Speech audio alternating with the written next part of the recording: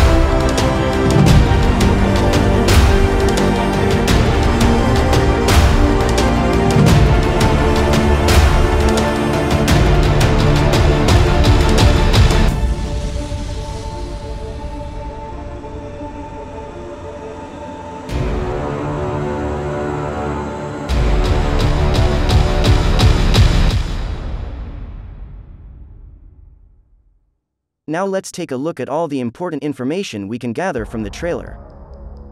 Here a new muscle car, the Dodge Challenger. And the wheels already give away that this is a NASCAR version. But hopefully, it can also be customized into a street version because that would look much better. And here a SUV-like car that is based on the Mitsubishi Pajero Evolution. Who will buy this? We are already familiar with this helicopter, the Conada, but now we can also equip it with weapons. You already now can buy the normal version in the Elitas travel store, so I think the new one will be available at war stock. Here's the plane again that we saw earlier on the aircraft carrier. This one is based on the DHC-6 Twin Otter Guardian 400. This airplane is used in real life as a spyplane, cargo plane, paratrooperplane, and passenger plane. So we can possibly expect a lot from it in the game. I think the front landing gear of this aircraft is retractable, but the rear ones are fixed.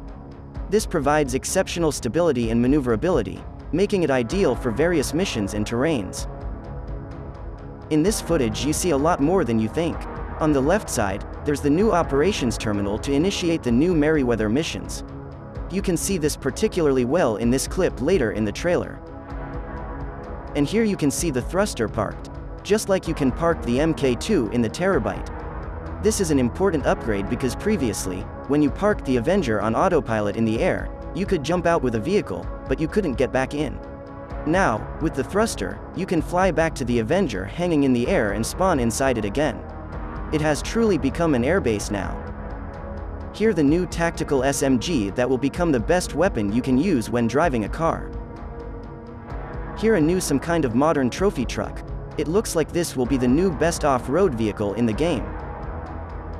And here's the confirmation that the F-35 is the F-35B variant capable of vertical landing and takeoff.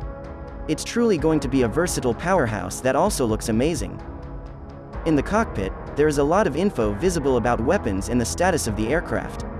Hopefully, they actually work. So far, those are all the major things I could find in the trailer. Rockstar mentioned in the newswire that we can expect more information about the new DLC later this week, so stay tuned.